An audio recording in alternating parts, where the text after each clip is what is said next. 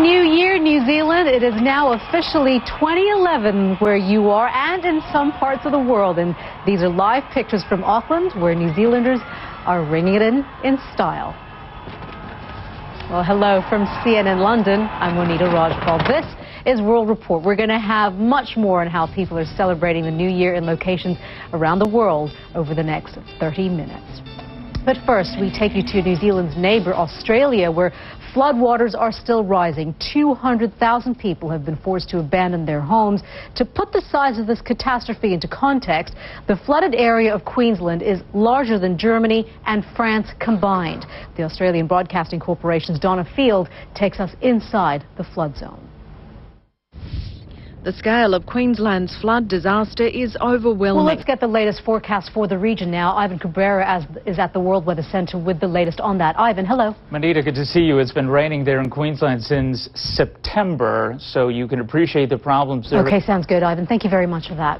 UN Secretary General Ban Ki-moon says UN peacekeepers in Ivory Coast will defend themselves by any means necessary. Supporters of self-declared President Laurent Gbagbo are threatening the opposition. They're calling for an attack on the hotel where internationally recognized President Alassane Ouattara. It seems this type of crisis in the Ivory Coast has played out so many times before right across Africa. A leader clinging to power after apparently losing an election, followed by bloodshed and then international outcry.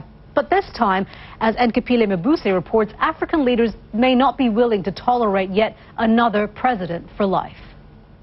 2011 is likely to ring in fresh challenges for the newly formed government in Iraq. That's because at midnight tonight, the countdown begins for U.S. military exit.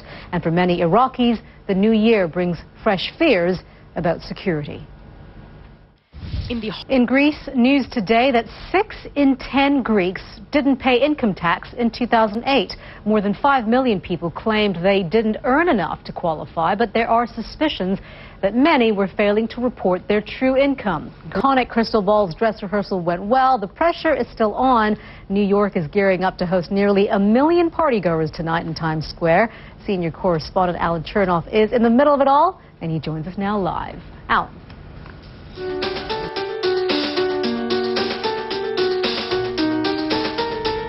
As New York struggles to recover from that blizzard earlier in the week, the Midwest of the U.S. is facing a monster storm of its own. Ivan Cabrera is at the World Weather Centre with the latest on that. Hi again, Ivan. Yes, we couldn't end 2010 here with yet another blizzard, and that's what we're talking about in the U.S. Midwest. Lovely. All right, Ivan, thank you very much for that. We want to bring you some late-breaking news that's coming out of the Ivory Coast. The French Foreign Ministry spokesperson has confirmed to CNN that families, especially those with children, are being advised to leave Ivory Coast as soon as possible, of course. We are getting closer to 2011 in Sydney, in Seoul, in Tokyo, and many more cities around the world. And CNN will be bringing you live coverage all day and night. For now, Happy New Year from London, wherever you are. World Sport is next.